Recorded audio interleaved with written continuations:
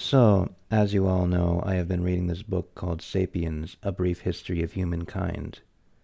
And I'm still in the prehistoric phase of it. So the prehistoric phase of any kind of history book is basically the point where everybody kind of guesses what happened. They look at the footprints, they look at the bones that they find, they look at the fossils, they look at everything, and they make an educated guess what happened. And there's a lot of debate about what happened.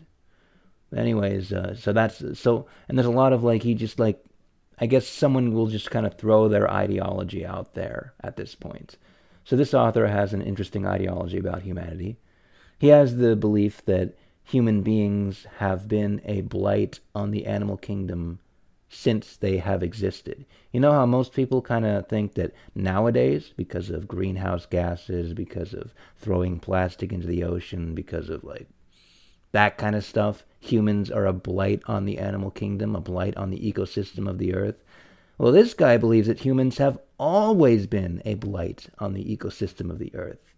And he explains it by saying that human beings are they're too smart. They're too smart for the world. They are able to adjust to new climates and to new areas too quickly for any of the other animals to catch up. Because they don't have to evolve to adjust to a new climate.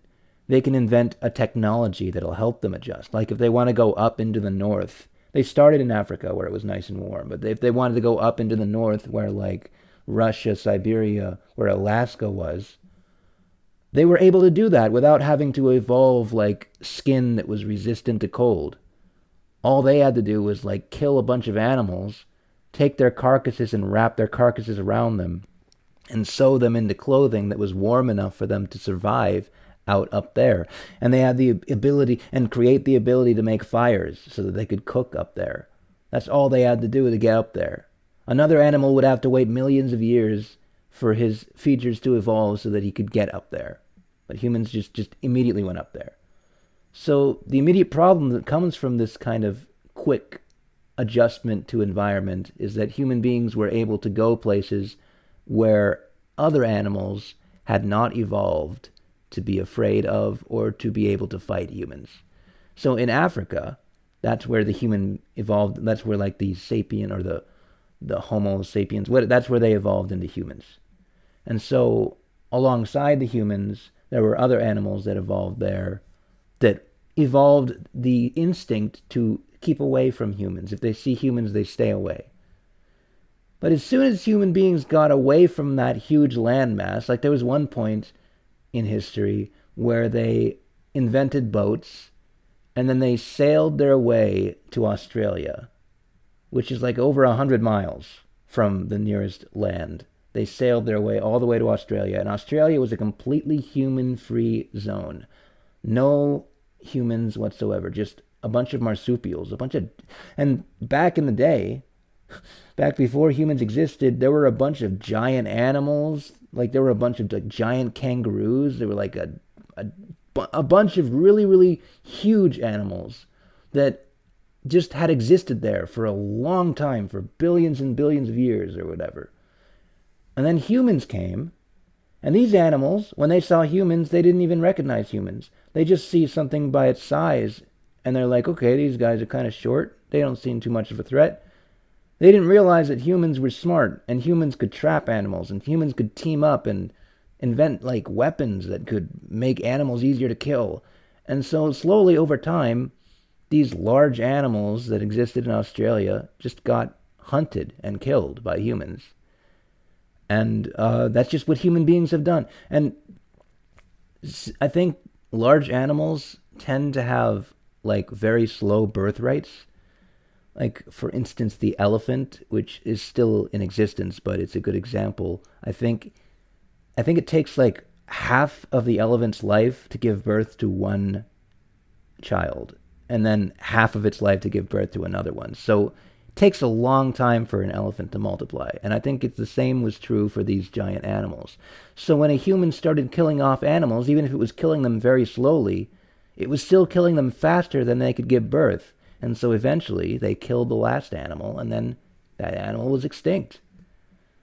And that's just the way that human beings have been. They also did that when they went to America, because they had to get to America eventually. First, they clothed themselves. They invented the technology of warm clothing, got into Siberia, where all the snow was. And then eventually the sea was low enough that there was actually a bridge from Siberia, a land bridge from Siberia all the way to Alaska. And they walked across that land bridge. Human beings are interesting because they actually are very exploratory. They want to see everything. They want to explore every piece of land because the history book that I'm reading, it also shows like this map, and it shows like how quickly human beings just went everywhere. And human beings aren't that quick at moving, but they just want to go everywhere. And so like, yeah, human beings eventually crossed that bridge into America.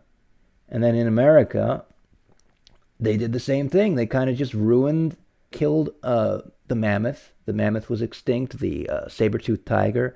Apparently there were American versions of horses that they also killed. And they just killed a bunch of animals, and they also killed the plants. Because this is something else that I learned about humans. Humans were smart enough that they didn't just walk into a forest because they knew that like animals had the advantage over them in forests because they couldn't see that far. Humans had more of an advantage in open fields because then they could plan out the area and plan out how they were going to hunt the animal or whatever. So humans, instead of just like avoiding forests, they would take fire, which they had invented a way to make fire easily, to make it appear. They would take fire and then they would burn down entire forests. This is way back in the past. Like you think about human beings doing this now, ruining forests. You think they're ruining the ecosystem now? They've been doing it since they have existed. Because humans they're too smart for their environment. And that's the argument that he's making. And it's an interesting one. It's one that I haven't heard before.